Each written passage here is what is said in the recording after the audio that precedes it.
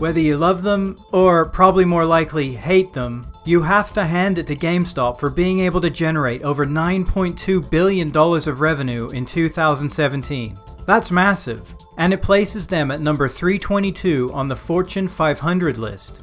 But then again, another company that sold games also held around that same position on the list way back in 2006. And I'm sure that when that GameStop logo came on the screen, you probably had an emotional reaction to it, a visceral reaction. And from a quick scan of YouTube videos on the topic, this is more or less reflected.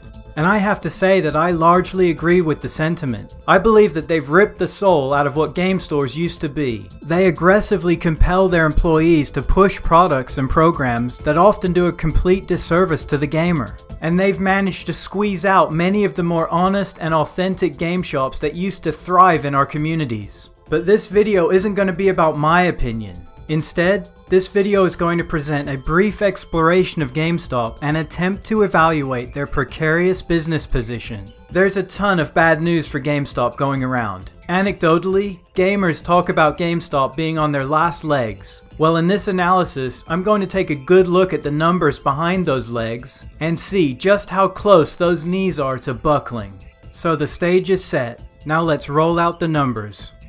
Let's just start with a quick look at total revenues since 2014. And with the exception of a big dip in 2016, GameStop revenues have been mostly flat. But even this relatively flat line betrays the volatility that lies just below the surface. Here's a snapshot of GameStop's revenue categories in 2017. New and used games make up just over 50% of their total revenues. New hardware, another 20%. Now two categories here really tell the GameStop story. Number one, digital sales. At just 2% of their total revenues, it's way too small. Something we'll explore more in a minute. And number two, collectibles, with a 7% share of their total revenues. This is the category that GameStop seems to be pinning their hopes on. Again, more on this one in a minute. And if we turn the page and look at the dollar amounts behind these percentages, you can really see how important new game sales are to the company. Over $2.5 billion of revenues was from the sale of physical new games. Used products is also a massive category at over $2 billion in 2017. And again, the smallest slice is the digital products at $189 million. Now let's shrink this graphic so that we can add profit margins to each of these categories. Now it's easy to see that while new software is the largest revenue source, gross profit on new software is among the smallest in the company. And new hardware, another major source of revenue, has razor-thin gross profit margins, just 9%, while used products, tech brands, and collectibles all have high gross profit margins, and hence why the company is pushing those products so heavily when you walk into their stores. But now let's introduce time into the analysis. The most important variable. How are these revenues shifting over time?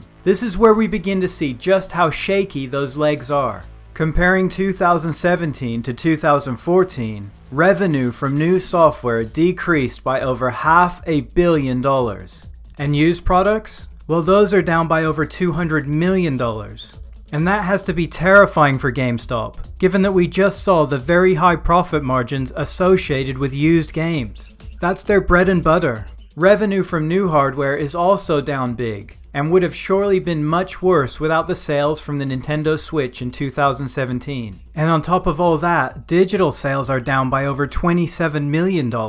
Something we'll come back to in a moment. Now there are some positives. Accessories, tech brands, and collectibles are all up, with collectibles being up over $500 million.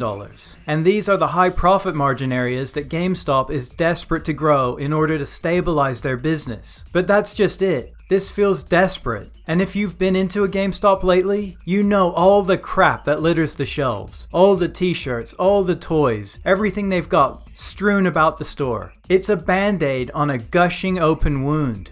So now let's look at the underlying cause of these shifts. The overall gaming market. First up, the physical market for new games and new hardware. And from 2014 to 2016, the market for physical games and systems dropped substantially, at least until 2017 when the Switch gave the physical market a nice expansion. And look at GameStop's share of that market, the revenues from that market that they capture. In 2014, they had physical game and system sales of $5.1 billion. That means that they captured roughly 23% of the entire market, and in the years that followed, their share of the physical market has remained fairly steady at around 23 to 24%. So they've got a consistent death grip on a steadily declining marketplace.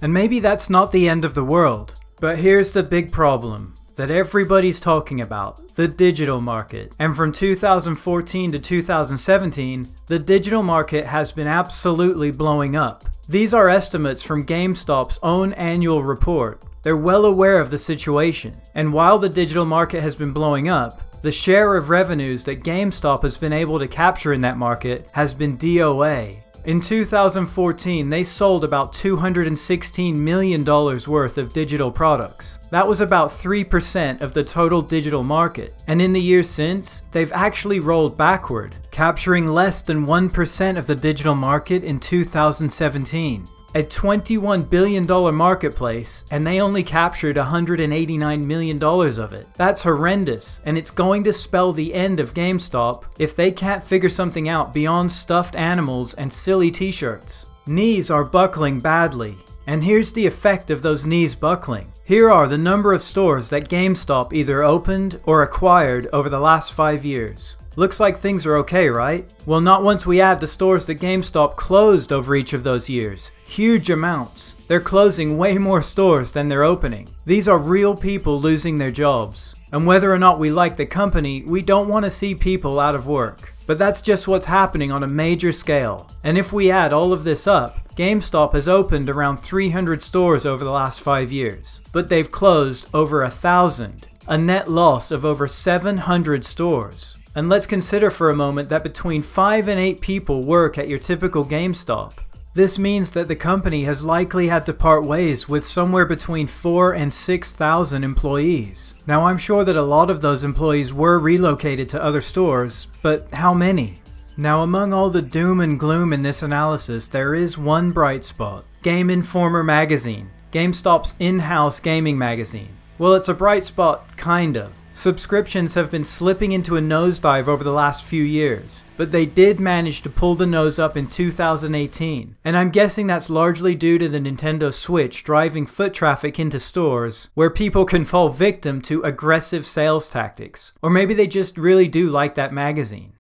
All of the information in this video came from GameStop's own annual reports. Check out the link in the description if you'd like to take a look at those. They're pretty interesting. Thank you very much for watching. Please consider a like, a comment, or a sub if you enjoyed this video. And until next time, all the best and the sky is the limit.